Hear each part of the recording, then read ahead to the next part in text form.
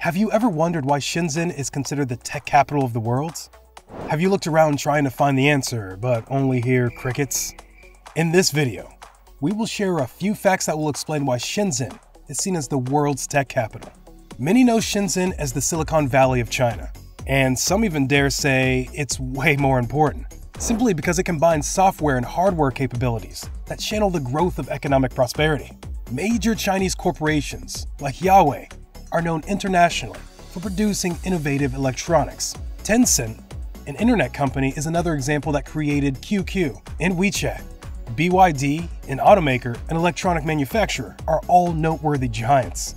It seems like home is definitely where the heart is, and these corporations are proud to call Shenzhen their home. So, how did a place that was a village in 1979 become an international technological powerhouse? Almost 30 years ago, Shenzhen was a tiny market town with little to no value. At the time, the population had only 30,000 people. Changes only began in 1980, when Shenzhen was transformed into China's first special economic zone. The shift was an effort to draw international interest and attract investors. This was done by offering potential investors subsidies and policies that would benefit their stay. Even more so, due to the booming electronics trade, Shenzhen is definitely the richest city in China, holding the highest per capita GDP in the nation. Compared to its neighboring cities like Beijing and Shanghai, Shenzhen's average income is 50% higher. Did you know that Shenzhen is also home to the Ping An International Finance Center, recognized as the 4th tallest building in the world and the 2nd tallest building in China? It goes without saying, Shenzhen is in a league of its own. This wealthy city is also home to the very first stock exchange in China, set up in 1990, just a year before the stock exchange in Shanghai was established. Apart from depending on foreign investments for success though, Shenzhen also had begun scouting local talent through offering entrepreneurs monetary privileges for running their business there. For this reason, many young, educated laborers have been forming alliances there, and as a result, novel jobs and career prospects emerged, birthing an economic power engine. Shenzhen is a paradise hotspot for budding entrepreneurs. When it comes to quick prototypes, Shenzhen is the place to be. Don't believe me? Take a look at what the experts have to say. Kai-Fu Lee, a man who's invested in many US and Chinese startups through his VC firm, Innovation Ventures, explains that hardworking entrepreneurs claim a week spent in working in Shenzhen is equivalent to a month in the United States. Managing Director of Hacks, Duncan Turner, confirms this too. He says that in the UK, it'll take you around a month to make something which is a specialist from an engineering firm. Here, you can do it in a couple of days. Need I say more? I rest my case. It looks like Shenzhen has infinite electronic parts as well as the manufacturing talents at its disposal, giving an amazing unfair home crown advantage. That said, you have the option to choose from different types of LEDs, microchips, circuit boards, mini cameras, microphones, crystal oscillators, and sensors.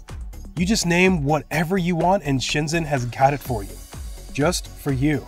Exploring Shenzhen's mini electronics market is a lot of fun for the tech enthusiast, mainly because these products are buyable in bulk at a very low cost. You will also find that these engineering parts get converted into prototypes basically overnight. This is because Shenzhen has a working force of state-of-the-art, top-notch engineers, unlike any the world has ever seen. Startups in Shenzhen have access to thousands of factories that are capable of turning product batches from prototypes in a matter of days.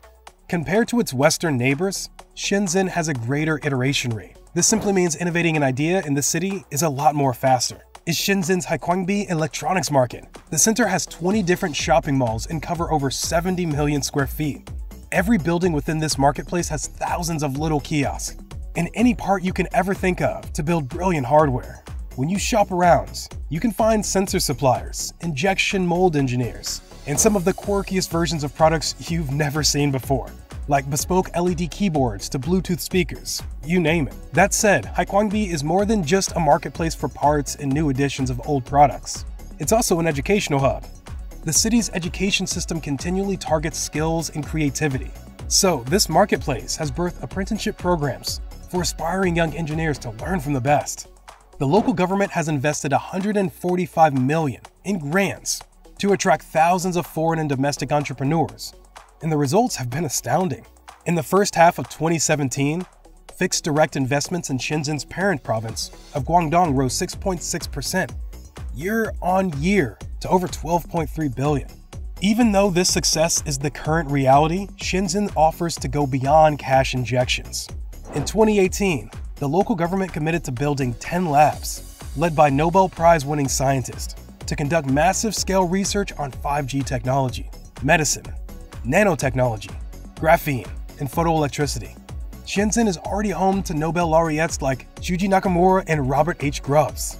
Guangdong's economic hub has even launched the Peacock Initiative, which aims to attract highly skilled professionals. This program is backed by a pledge of up to 100 million RMB for any team wanting to pursue scientific breakthroughs. Shenzhen's local government is not alone in this adventure.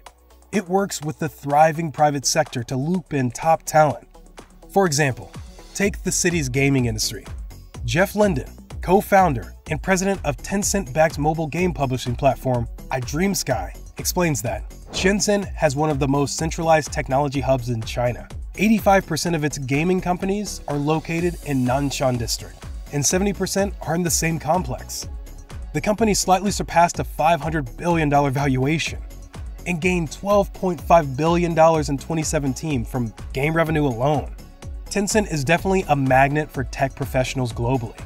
The city is designed in such a way that caters to the influx brought about by the market spaces, because the local government injects tens of millions of dollars. Shenzhen's makerspaces have expanded from just one in 2010 to hundreds today. Also, the city's growth is grounded on experimentation.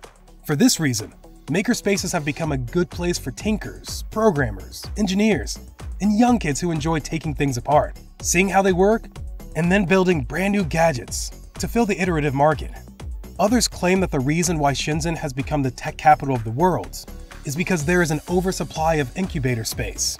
This ranges from co-working spaces to consultancy spaces geared towards sub-rentals with in-house 3D printers. Some even say that the key to maintaining this rising fleet of innovators and dynamic tinkers is to keep providing cheap access and open source design projects.